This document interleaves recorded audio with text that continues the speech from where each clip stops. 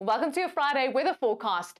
A ridging high and this low pressure system is causing this steep pressure gradient along the coast of South Africa. Strong winds expected on Friday and winds also picking up over the interior. So here's the forecast.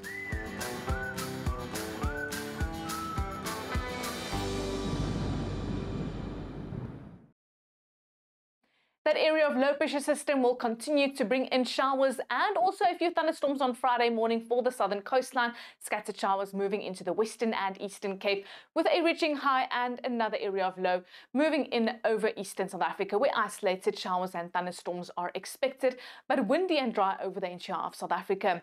Scattered showers and thunderstorms at first along the southern coastline spreading over the coastal areas.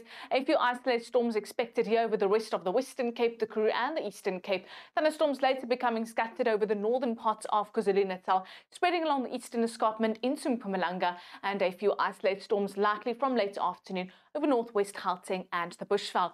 We do have a level 1 warning in place where a few severe storms could likely result in a quick heavy downpour for parts of the Overberg and the southern coastline, and strong winds expected on Friday, especially in the morning along the southern coastline. We can see that onshore southerly to westerly winds spreading along the coast of South Africa, later reaching Nelson Mandela Bay on Friday. Strong southerly wind for our neighbouring country, Namibia, here along the south coast, and then also a fresh westerly wind picking up over the interior of the country, also blowing fresh in northwest Gauteng and the Free State. That's why the Weather Service is warning against runaway fires over the northeastern areas of the country. A poor PV harvest in the blue shade due to cloudy conditions in KwaZulu-Natal, but peak performance expected in the northern Cape, parts of northwest and the Free State, where it is going to be quite windy on Friday. That onshore flow pushing in light showers on a Friday for Cape Town. Thunderstorms possible overnight into Friday morning here over parts of the Overberg as well as the southern coastline.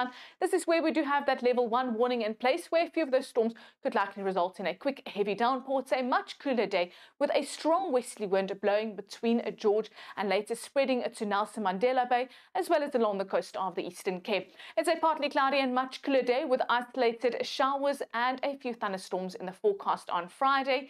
And then later that onshore flow also pushing in lots of cloud for KwaZulu-Natal. It is going to be a mostly cloudy to cloudy day with a few isolated showers in the forecast and thunderstorms expected over the northern areas. Thunderstorms then spreading along the eastern escarpment to parts of Mpumalanga on Friday from late afternoon into the evening. Extremely hot in the low velds with the mercury soaring to 40 degrees as well as in Limpopo, 42 degrees in Phalaborwa, 40 in Hoedspruit. Only a few heat-induced thunderstorms here and there over parts of the Bushveld.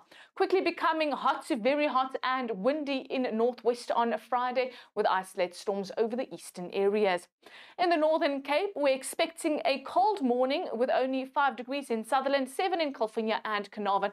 It's a much cooler afternoon, but the sun will shine with temperatures above 20 degrees. Becoming windy on Friday in the Free State, cooler conditions moving in from the west with isolated storms over the eastern areas. It's most likely heatwave conditions yet again in Johannesburg with 32 degrees, a westerly wind picking up with isolated storms from late afternoon. And then into Saturday, yet again hot over the Highveld, 35 degrees in Pretoria, isolated storms expected into Limpopo as well as in Mpumalanga, and showers moving over KwaZulu-Natal. And then finally into Sunday, scattered showers and thunderstorms expected to spread over northwest Gauteng as well as the surrounding areas, but lots of sunshine over central and western South Africa.